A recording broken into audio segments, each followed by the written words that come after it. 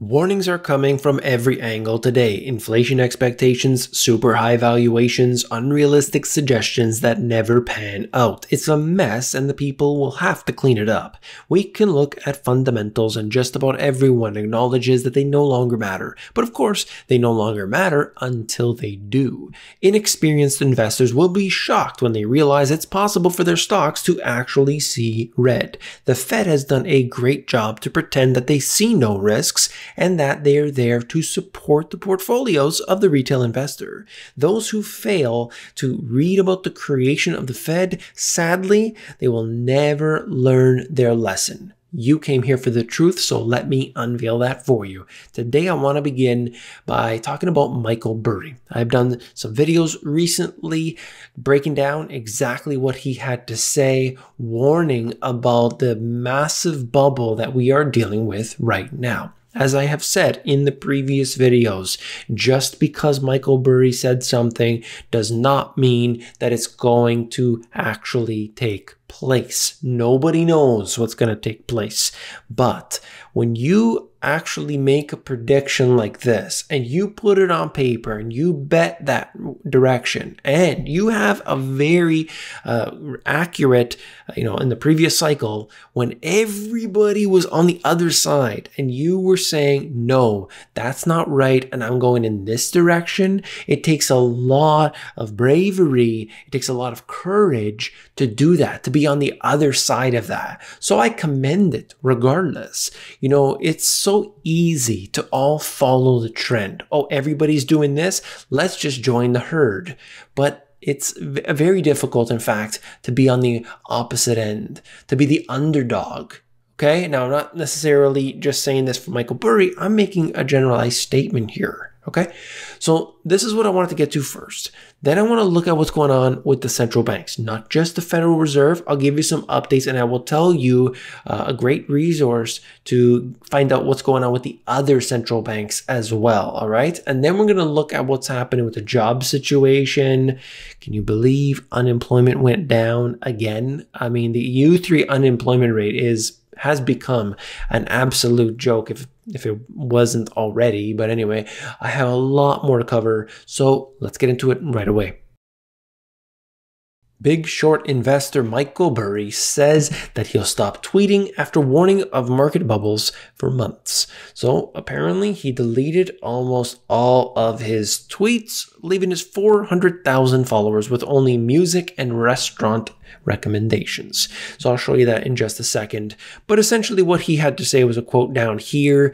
And that is, by the way, it was in Vietnamese, so you have to translate it. You know my position. No need to hear more from me. He put that out already. He made the statements previously. It's a bubble. Look at this stock. And he mentioned Tesla. Look at how, this has grown so ridiculously.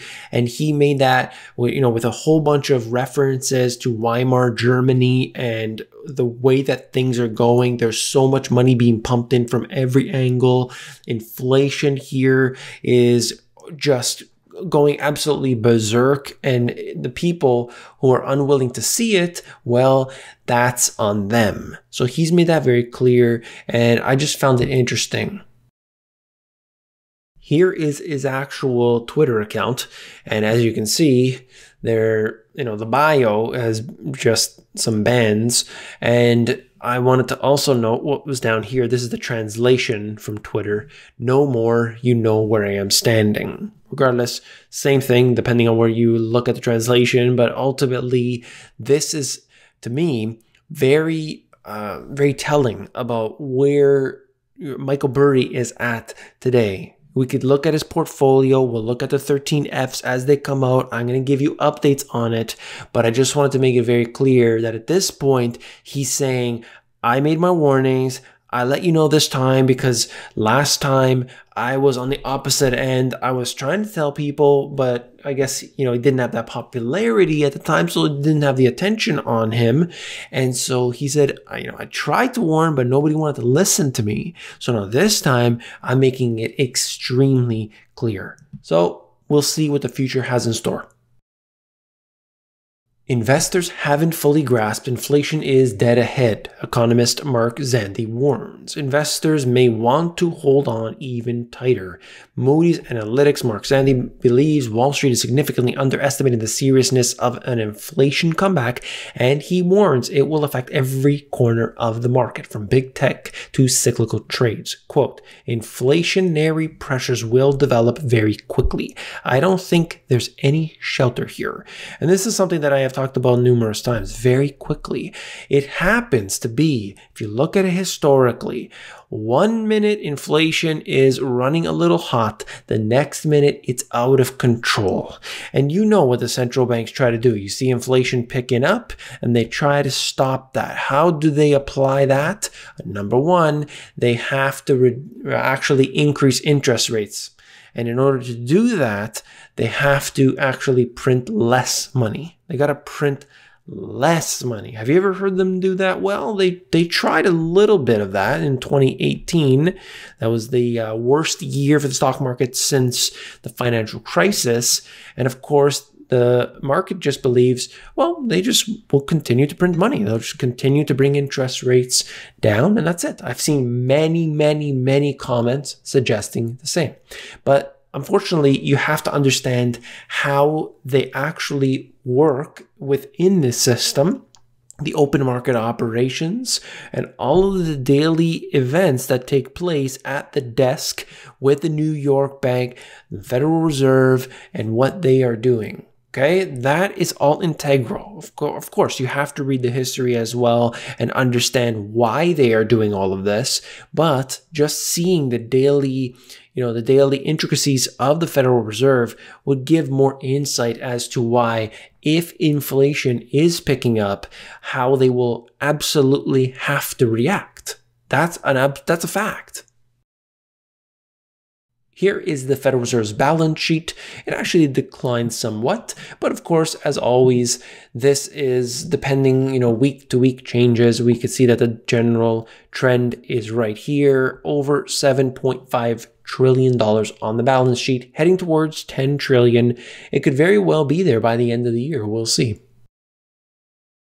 I've talked about this numerous times, but if you want to see the full breakdown, not just the balance sheet, this is how you get it. It's the H41, and you type into the search engine Fed, F-E-D, space, H41, and you're going to get to the federalreserve.gov website. Don't go to CNBC to get that information. Don't go to Bloomberg to get that information. Don't go to Ask Your Barber or a Reddit forum, okay? You go to the Federal Reserve's website, Fed H41, and you can see the full breakdown, all of their different programs, what had happened over the last while. It gives you the dates, gives you that full breakdown right here, and essentially we're looking at the same total overall, but this gives you the actual breakdown all in one chart.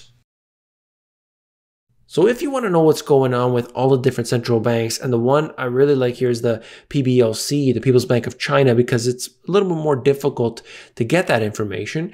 You can get it from Yardeni, YARDENI.com. So what you do is you go to a search engine, you type in Yardeni space central banks, okay? And you'll get this monthly balance sheets. I think they have the weekly as well, but this right here gives you a little bit of insight, and this one is recent, just from March 5th actually, and you could actually scroll through this document. It's short, and it just gives you the charts that you need to know right now. For example, the total assets of major central banks. So if we zoom in on that, I can give you a little look at what's been happening. You could see it's broken down. The Fed, ECB, the BOJ, and the PBOC, guess what? They're all printing a heck of a lot of money. Now, the PBOC increased the least in relation to GDP, in relation to a total number. However, they are all printing a lot of money. That's very clear, not just since the financial crisis, but of course, 2020 and beyond. I found this to be quite shocking, even though I cover this every single day. Major central banks' total assets. And this is Fed, ECB, BOJ, and the PBOC. It's not all of the central banks. We are now at $29 trillion. $29 trillion worth. That is ridiculous by any stretch of the imagination. We've never thought this would be possible, and yet here we are.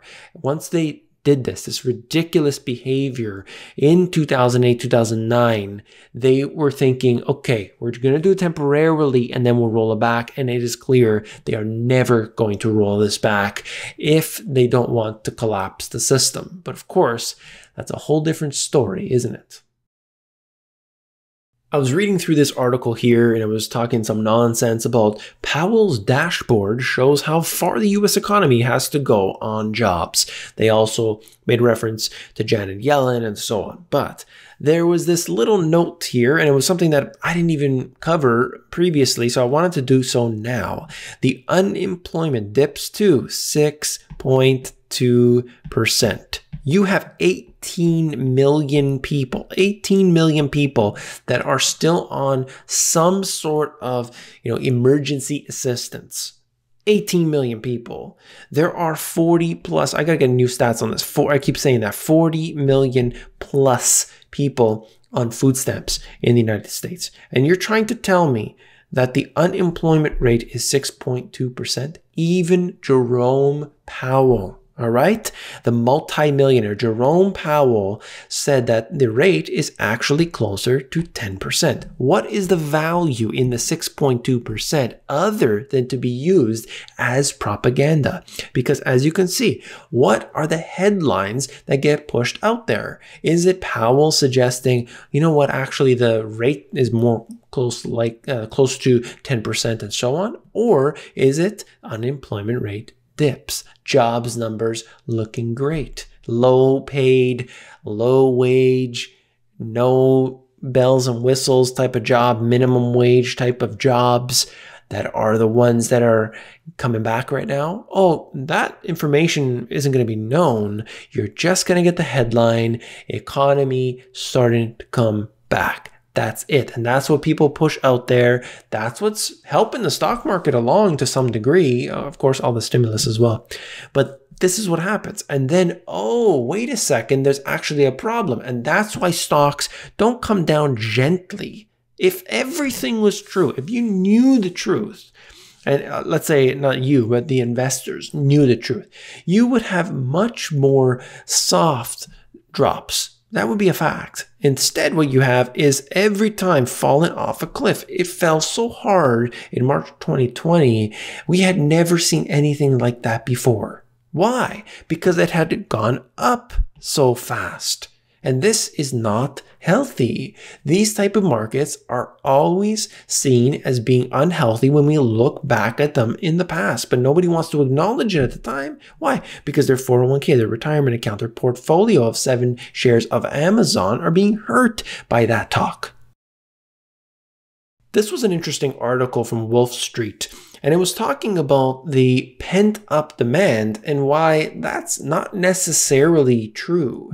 So they believe the expectation here is that, okay, economy is starting to open up. As a result, these people are going to go back out there and start spending all their money. But he did point out something. And this is, let me just start from the top. In addition to the free money, millions of homeowners didn't have to make their mortgage payments because they'd entered their mortgages into forbearance programs. At one point, 4.3 million mortgages were in forbearance, according to the MBA. Currently, 2.6 million mortgages are still in forbearance. Federal student loans were automatically entered into forbearance programs, and borrowers didn't have to make payments. Eviction bans allowed strung out households to spend some money on other things than rent.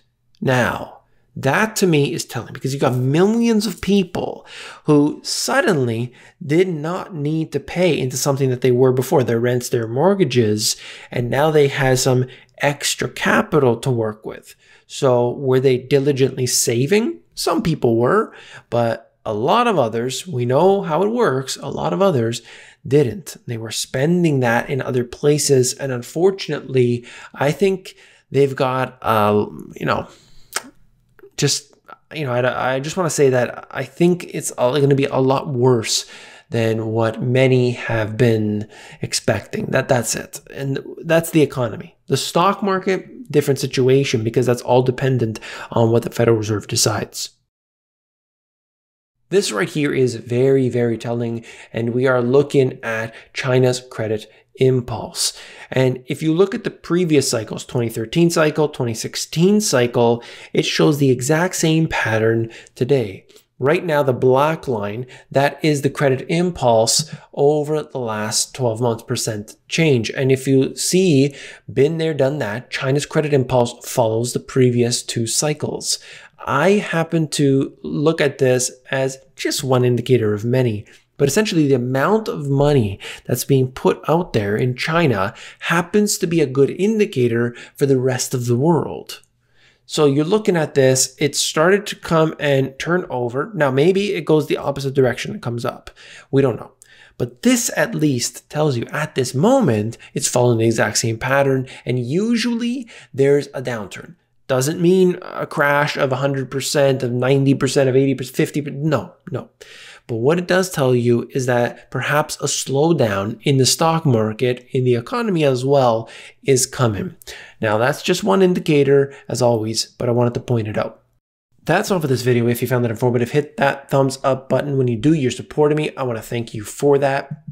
If you want to learn about e-commerce, you can do so for free at the AmazonGPS.com. If you want to know about the financial system, top to bottom, A to Z, everything that would get you going and more is in these two books. You can check it out at the link in the description. And if you haven't seen this video yet, you definitely want to check it out. A lot of detail in here. Click it and I'll see you there.